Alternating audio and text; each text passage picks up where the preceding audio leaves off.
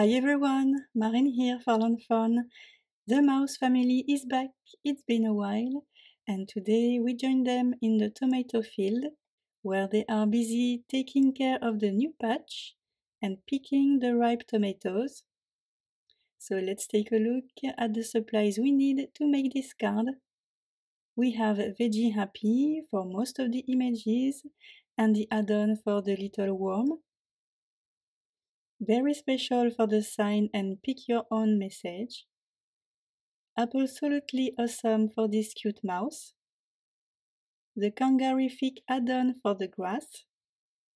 The carrot about you banner add-on for the tiny heart. To build my tomato house, I'm going to use the pumpkin house die set. The leaves and the stem from the outside in stitched strawberry die set. The chimney die from the mushroom house die set. And I'm gonna add a little farm fence to the back of my scene, which I am going to create first. I cut an 8.5 by 3.5 inches Strathmore Bristol smooth panel, taped it to my grip mat. I did 2 pencil marks on the side to divide my panel into 3 sections. I am going to start with the bottom part, so I am using washi tape to mark this space out. And to make a soil/muddy ground, I am going to blend some antique linen oxide ink with some vintage photo oxide ink.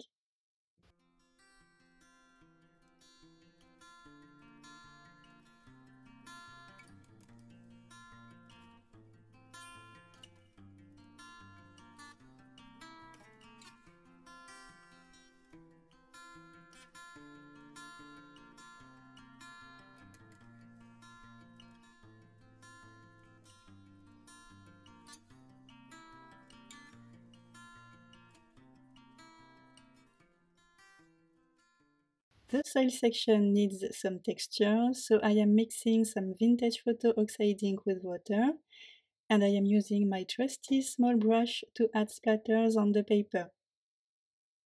Now we can move on to the hills in the back of our scene. I placed another piece of washi tape to protect the bottom section. I taped my slimline hillside stencil, and to make those green hills I am using shabby shutters and Modlon oxide inks. And just like before, I am going to add splatters of rustic wilderness oxide ink.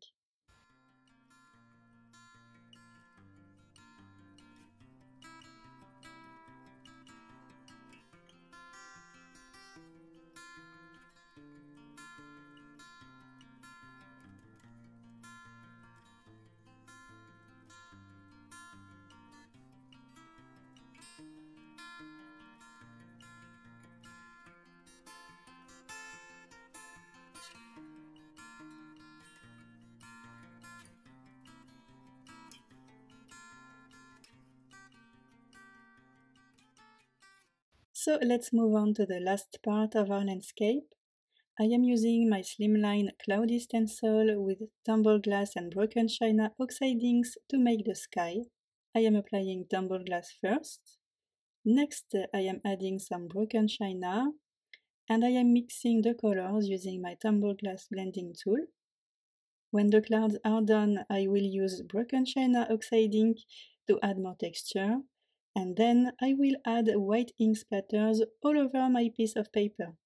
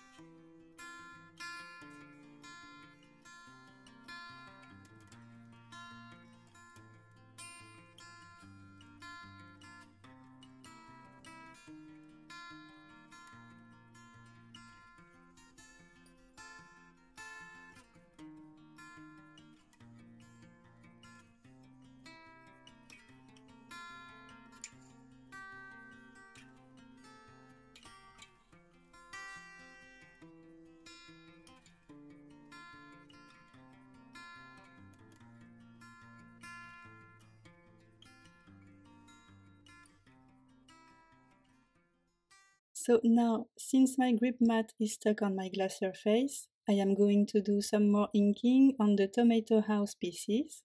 I used chili pepper cardstock for the tomato, algae cardstock for the leaves and the stem, light brown wood grain cardstock for the door frame and the windows, tight pull cardstock for the door, fog cardstock for the chimney, and the little farm fence was cut out of some white wood grain cardstock.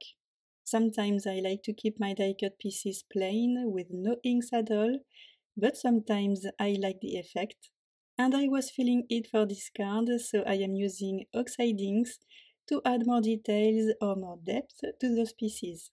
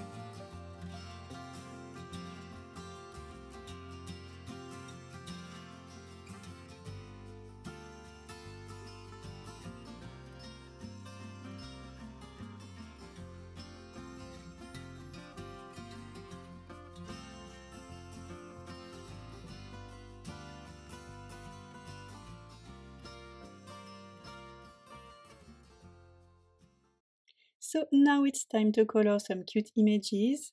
As always, I stamped them all using jet black ink.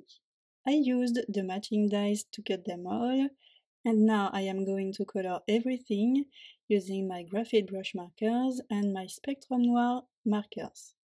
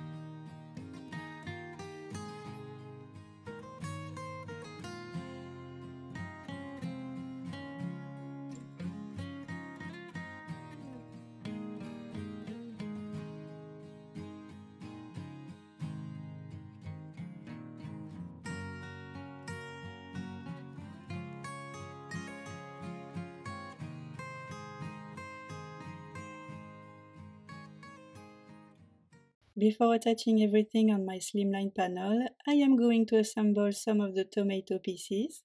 On this brown door, I want to keep the frame only, so I am cutting it off, and I am going to stick it on the blue door, and then I will glue the door and the two windows on this piece of sticky note cardstock I have here to create light inside the tomato house.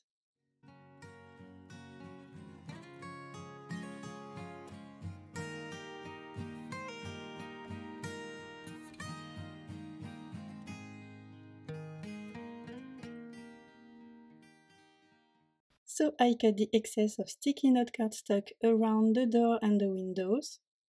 And now it's finally time to stick all the bits and pieces on the panel and see our little scene come to life. I am starting with the tomato house on the right side.